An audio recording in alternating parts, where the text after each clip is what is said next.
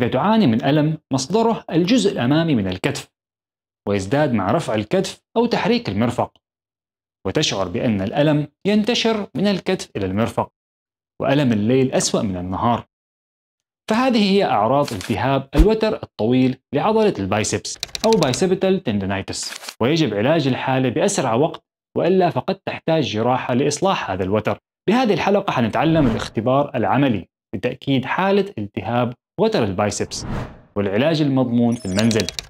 رجاء اضغط على زر الاشتراك لو بعدك ما اشتركت، لو انت مشترك اضغط على زر اللايك لدعم القناة ولنصنع المزيد من المحتوى. ويلا نبدأ.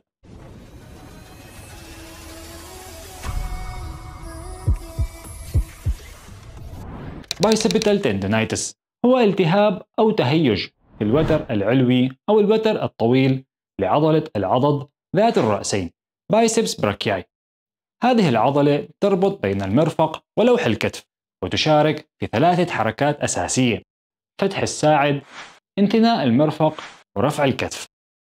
بالنظر لتشريح العضلة، عضلة البايسبس لها وترين. الوتر المتعلق بهذه الحالة هو هذا الوتر الطويل.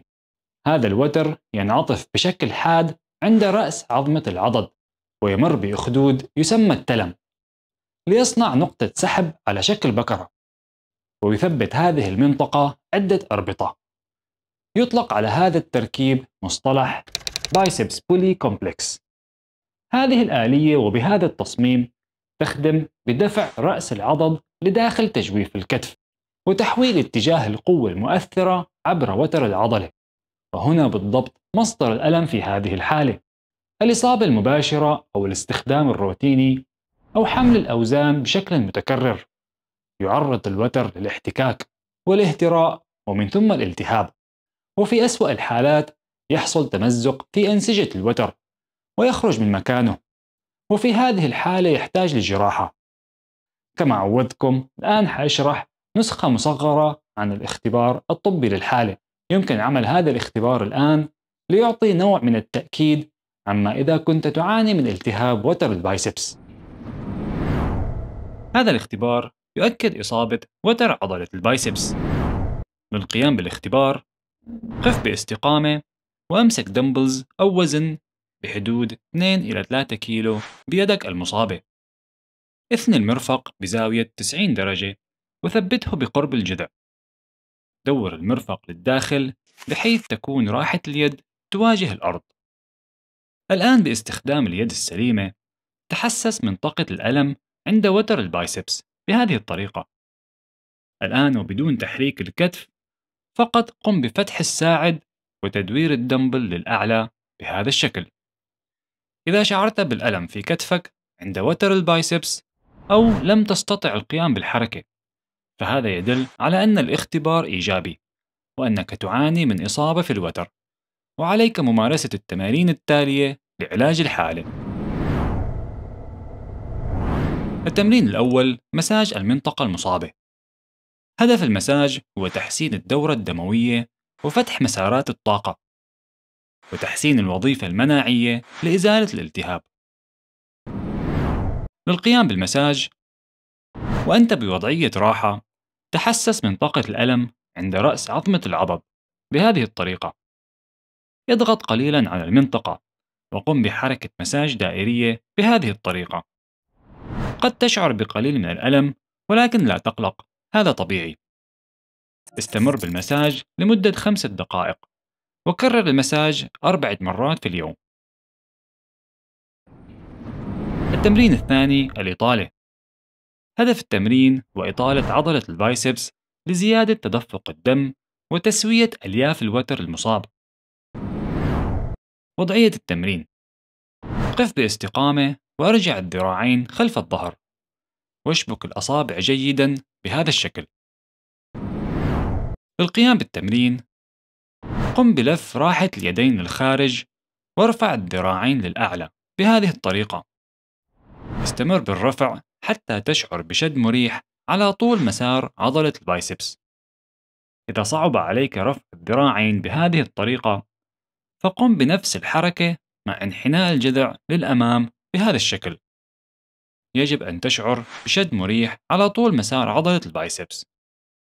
استمر بالإطالة وعد 30 ثانية وكرر ذلك 3 مرات.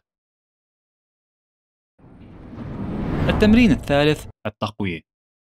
هدف التمرين هو زيادة قوة عضلة البايسبس، لأن العضلة القوية تجبر الوتر على التأهيل بسرعة. وضعية التمرين: سوف نستخدم مطاط المقاومة بهذا التمرين لأنه أسرع في التأهيل من استخدام الأوزان. قف باستقامة وأمسك المطاط بالذراع المصابة. من الأسفل ضع قدمك على المطاط ليشكل نقطة ارتكاز ويعطيك مقاومة مناسبة لك. واترك راحة اليد متجهة للخلف بهذا الشكل. للقيام بالتمرين بدون رفع الكتف يجب عليك أن تثني المرفق فقط بهذا الشكل. أيضا قم بتدوير الساعد للأمام في كل مرة تثني فيها المرفق. هذه هي الطريقة الصحيحة لتقوية جميع ألياف عضلة البايسبس. كرر الحركة 10 إلى 15 مرة لتصنع أول مجموعة، وكرر 3 مجموعات بفاصل دقيقتين راحة بين كل مجموعة. التمرين الرابع تقوية الكفة المدورة. هدف هذا التمرين هو زيادة قوة العضلات الصغيرة المساعدة للكتف، المعروفة باسم الكفة المدورة أو روتيتور كاف. وضعية التمرين: استلقي على الجانب السليم من جسمك. بيدك المصابة أمسك دمبلز أو وزن مناسب لك بين النصف إلى 2 كيلو. اسند المرفق على الجذع بحيث يصنع زاوية قائمة بهذا الشكل. للقيام بالتمرين ارفع الدمبلز للأعلى بحركة دائرية من مفصل الكتف بهذه الطريقة. كرر الحركة 10 إلى 15 مرة لتصنع أول مجموعة، وكرر 3 مجموعات بفاصل دقيقتين راحة بين كل مجموعة. وهذا كل شيء. بإمكانك الاعتماد كلياً على هذه التمارين لعلاج التهاب وتر عضلة البايسبس. مارس التمارين مرة في اليوم لمدة 6 أسابيع، وسوف أضمن لك التخلص من أعراض الحالة بإذن الله تعالى. وفي الختام لا تنسى تشاركنا تجربتك مع التمارين في التعليقات، وأسأل الله لنا ولكم دوام الصحة والعافية. شكرا لك يا عزيزي لمتابعة قناة سكون مد.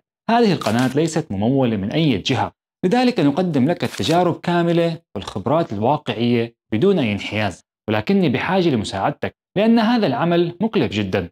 دعمك المادي للقناة ولو بالقليل مأجور، لأنك تساهم باستمرار هذا العطاء بشكل مجاني. أدعوك بالانتساب بالقناة لدعمنا شهريا أو التبرع مرة واحدة من خلال زر الشكر. معكم الدكتور فارس، وأراكم بالحلقة القادمة إن شاء الله. واعتني بجسمك لأن روحك تسكن فيه.